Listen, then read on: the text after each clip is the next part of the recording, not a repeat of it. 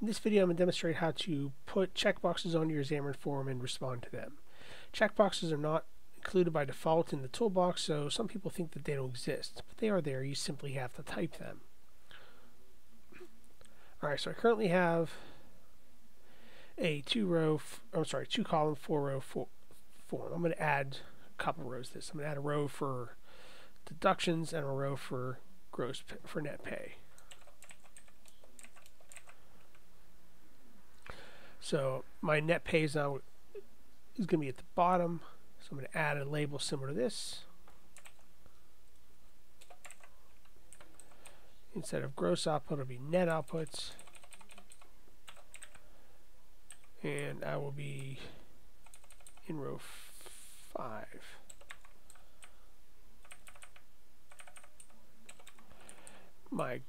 Similarly, my gross pay I move down 1 to be in row 4.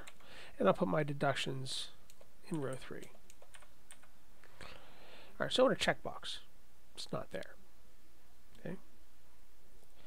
It does exist. Checkboxes exist, radio buttons exist, anything you want from a form exists. Okay, so checkboxes,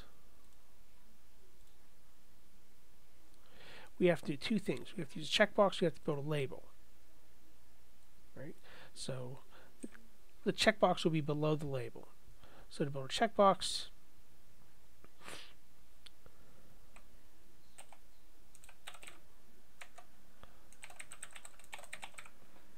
I give it a simple name like this, and I'll put it in my grid.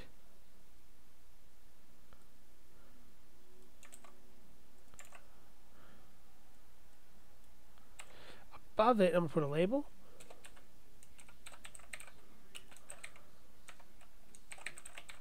And put in the exact same row and grid. By default, the checkbox will render underneath the label. We did the same thing with revision.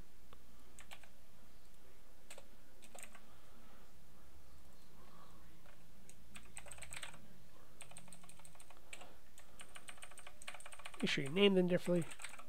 If you wish to use radio buttons, those work the same with the exception of you have multiple sets of radio buttons. You need to put them in a radio group. So let's run this and verify that it's working correctly. Oops, it's not. It's because I forgot to change my columns for my labels and my vision. So let's fix that. You see how they're stacked there.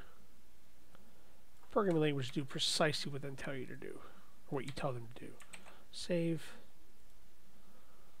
and hot reload fixed it for me. Use check on, they're real pretty. Alright, let's handle the behind the scenes. So I need to create a variable, double net equals 0. The assumption is I'm not taking the deductions, so our net pay will be equal to our gross pay. I'm ignoring taxes right now.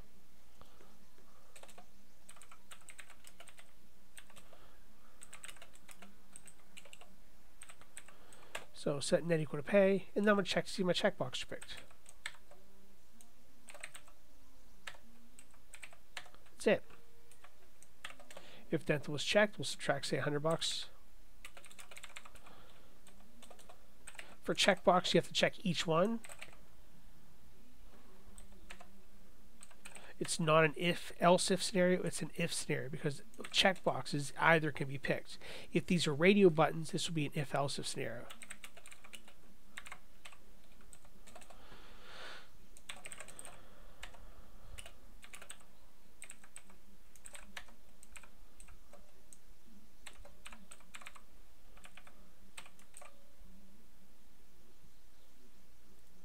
I forgot to do .text. See how it's angry? Because I cannot convert this string into this object, this label object. Always got to set it to a property.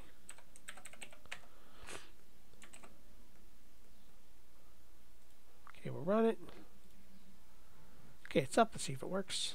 Do some simple math. If I work 10 hours at 20 hours a week, that's $200. I need to change this output here. I knock off dental, it's 100. Knock off vision, it's 50. You can respond to these automatically. You can, as soon as you check that, modify the math. That is simply adding a different event.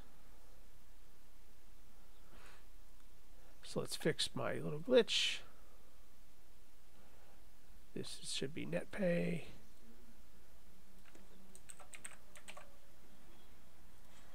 Oops, wrong button.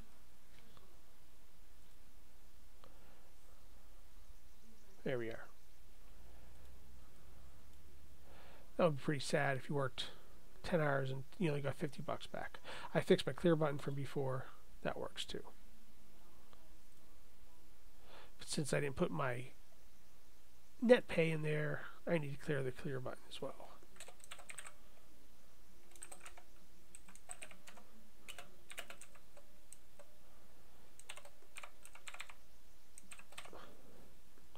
Notice how I clear out my objects and I set my focus to the object that I want the user to start typing in. Alright, so you've seen simply how to respond to checkboxes in code. You put the checkbox on your screen, you give it a label. Checkbox by default will render below it. I believe you can change that with a little bit of properties. And it becomes easy to deal with. You can set events here and then respond immediately to a checkbox. Alright, thank you for watching. Good luck.